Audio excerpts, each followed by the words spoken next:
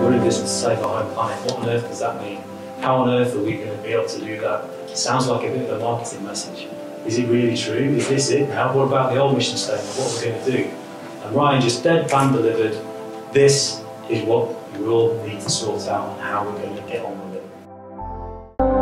1% for us is a way to bring to life a commitment and a belief that we have as a business, and to really kind of be a pragmatic, tangible example of why we're investing.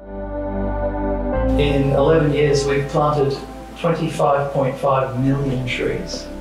We've lifted millions out of poverty, and it's all down to transport.